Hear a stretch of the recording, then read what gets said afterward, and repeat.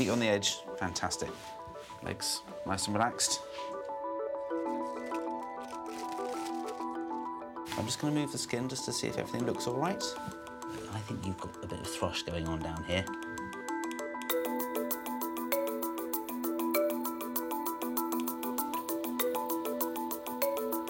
Just going to feel on your groin, see if you've got any swelling. Is that ticklish? I'm sorry. When you take it out, I always say that you want it to look like a Santa hat or a sombrero. If you see it that way, it's more like a Smurf hat. Oh, God. No disasters, but there's always a drama. Barnaby. Hi. I'm Joe, I'm one of the doctors. Nice to meet you. I understand the reason you're here today is because of some sex over the weekend. Yeah, on Sunday.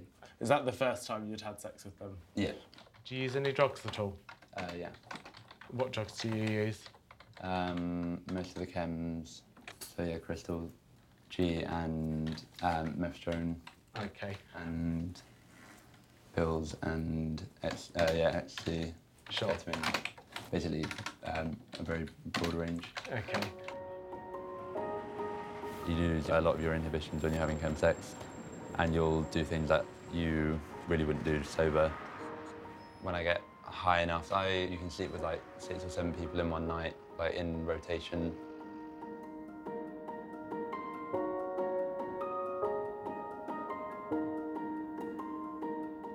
I think I've had 4 injections for gonorrhea, maybe chlamydia 3 times.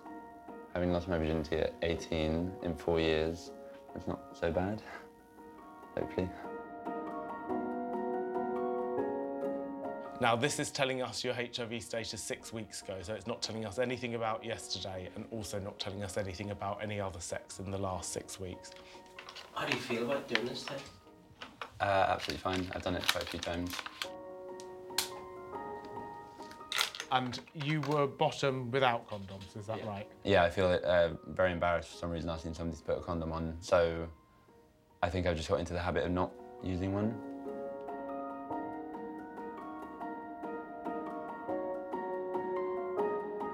Some people are more vulnerable to getting infections because they're more vulnerable as people, and it's harder for them to negotiate the kind of sex that they want, and it's harder for them to insist on using condoms. OK, I can see, Barney, there's just 1 dot there, which means this is a negative test. Perfect. Okay.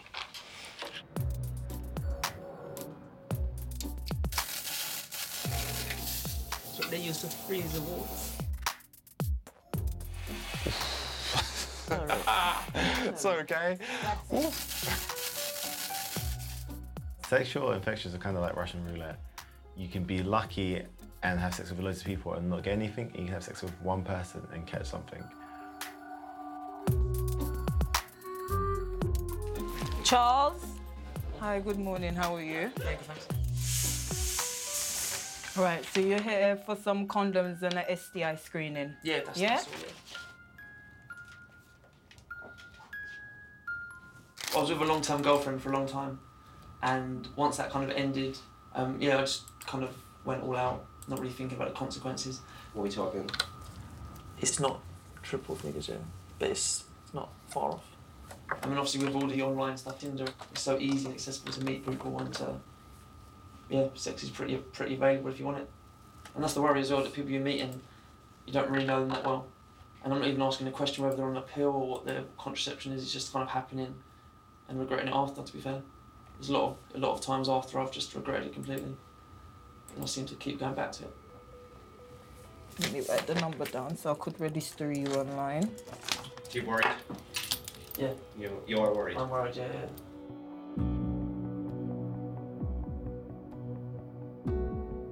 I've been putting off for a long time. I'd like to think I've got away with it so far. But this week is going to be nervous for me. I can't wait to call them up and to get the results. Yeah.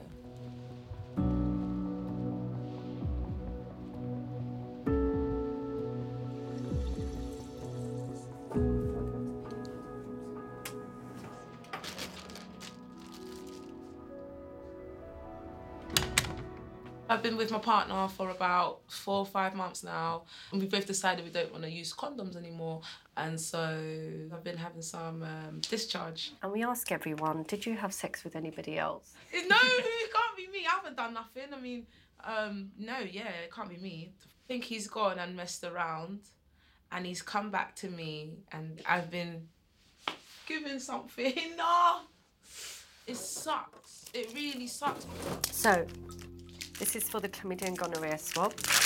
Pop this inside the vagina and rotate it inside, okay? I'll close the curtain for you. Things like chlamydia, trichomonas, gonorrhea is treatable, but when you have a positive result, it can have a really big impact on that relationship, or it could potentially break a relationship. Sharp scratch. He's probably walking out right now thinking he's a free man, no one knows nothing, while I'm sitting here getting myself checked out. That's the reality of it, do you know what I mean? But someone's misbehaved. So someone's gonna get kicked to the curb. Yeah, look, the results are back. It's not great. She's got a box in her hand. I know what that means. It's thrush. So you have some candida, okay? Thrush? Yeah. No You'd be pleased to know. Thrush? Oh yeah, I'm very pleased to know that. It's not sexually transmitted. He's cool, he's all right. Thrush. Due to tight panties, probably. Gotta get some new ones. Patient number 68. There's a lot of patients that will come in and recognise me and be like, hi, you had me last time. But when you do see a regular, you're thinking in the back of your mind, oh my God. You start checking, when did I see him or when did I see her? Hi, how are you? Good, thanks. And you?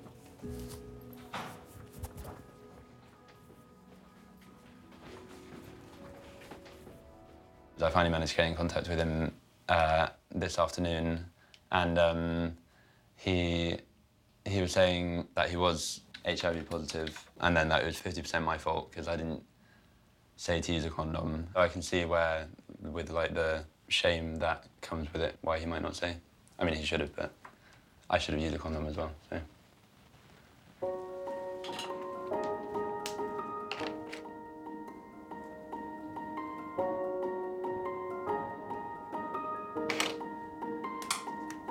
Going to get those results by phone. It should be ready on Friday.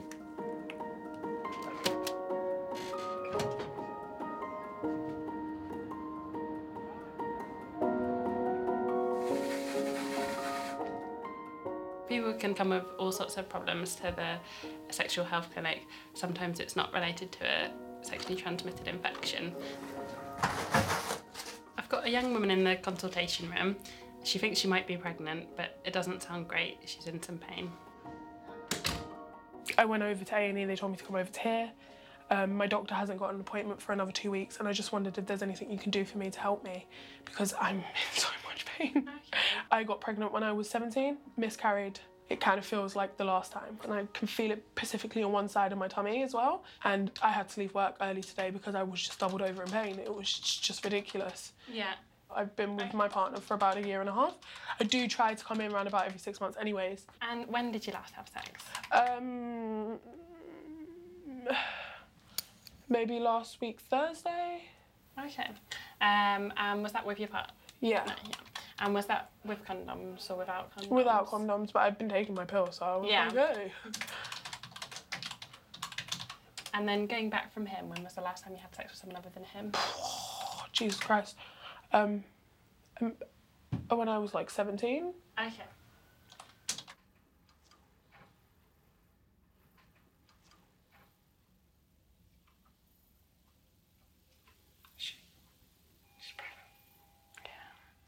So the thing that we're worried about is pregnancy outside the womb. So I'm just going to go and explain that to her. Oh, poor girl.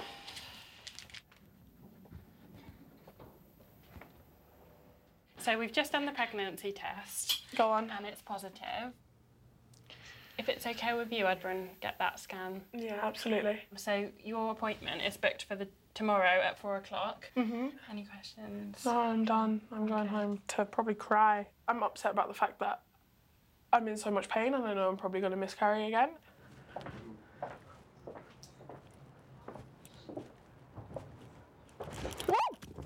Shit! Oh. I'm about to have a fag. Judge me at your will. I'm not bothered right now. Hi, Mum. I'm pregnant. What? I'm pregnant. How far? I don't know. I've got an appointment tomorrow, scan. Because there's a chance that I can miscarriage again. Oh, so what are we gonna do now? Kind of afraid at the moment. Don't really. You'll be alright. Yeah. No, well, I'll come with you. Everything will be okay. As long as you're there, that's all I need. I love you, babe. Love you too, Mum. Bye. Bye-bye. Patient number 73.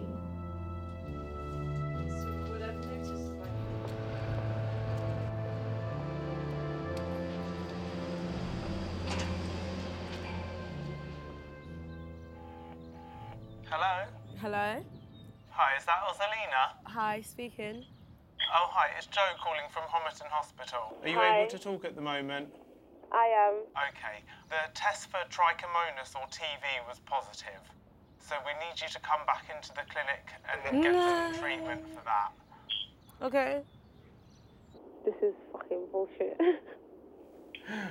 It's frustrating, I know.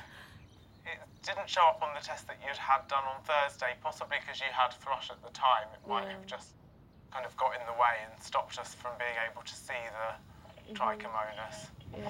So we need to give you some treatment and also to give your partner some treatment as Yeah. well.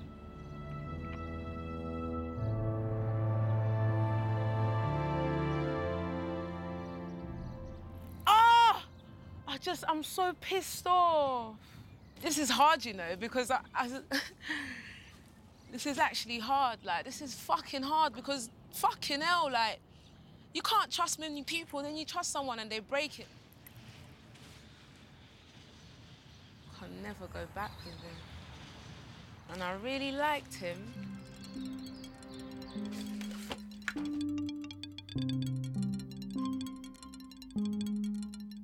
I've had a sleepless night. I'm still in a lot of pain, but I'm pretty much just worried about the baby at this point. Oh, this is gonna be cold and jelly, ain't it? Yeah, I've done cold this before. jelly. I got my mum with me this time, so it makes everything so much better.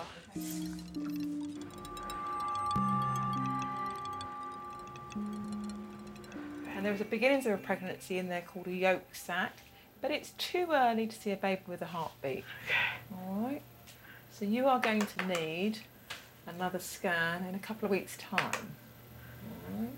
But we know it's in the right place. That's the main thing, okay? And that's what we'd expect to see at 5 weeks and 2 days. Are you happy with this pregnancy, or I have no you idea. You've no idea. So you're going to think about what you want to do.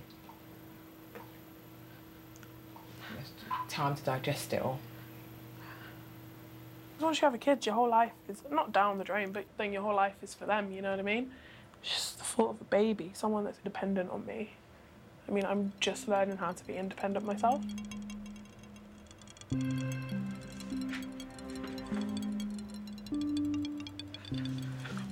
Don't, please don't, because I'll start crying. Oh, don't cry. God. Oh, little chicks, we're gonna have another little chick.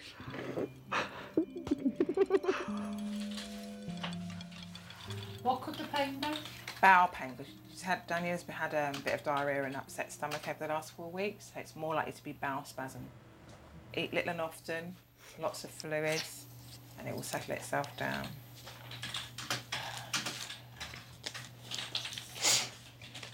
"5 weeks and 2 days. I just scream at you when we get upset. I'm not upset. I'm not upset. I'm a responsible adult.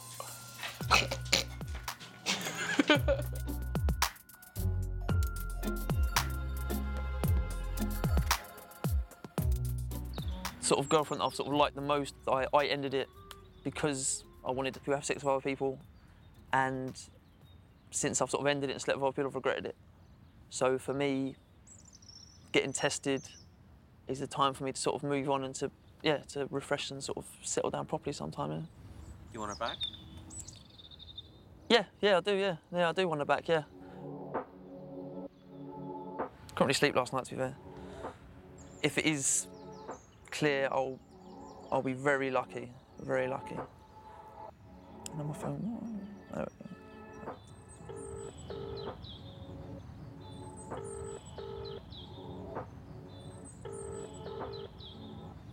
How can we help? So my ID number is 107629. Explain the child. No, they're absolutely fine. There was no chlamydia, no gonorrhea, no HIV or syphilis. They are all absolutely fine. That's great. Thank you for your help. Thank you. Have a good day. Bye. I'm really pleased with that. I can't hide it. I can't hide it. It's really, really pleasing to hear. Wow. Yes. I can't believe it. I can't believe it. I know people that have gone on holiday for a week or they've had one night stand and they've got chlamydia or something, and why have I got so lucky?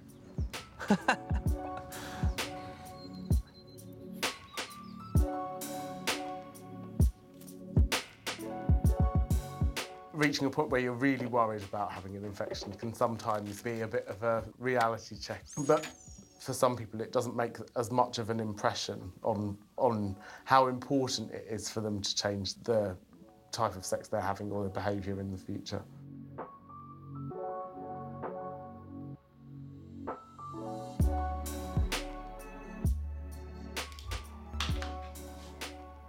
You look happy.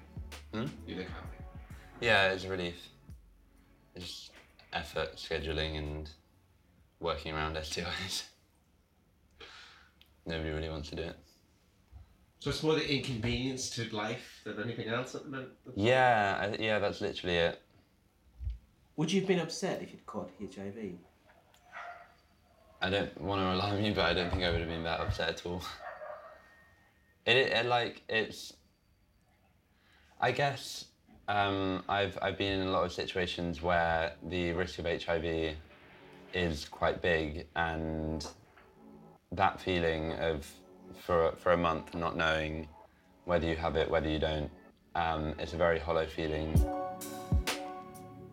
I hope that it's only a matter of time before I start being more practical about using protection, because I think it's just a matter of having the confidence to ask somebody to put a condom on. But it's not really something that you bear in mind when you're having chemsex.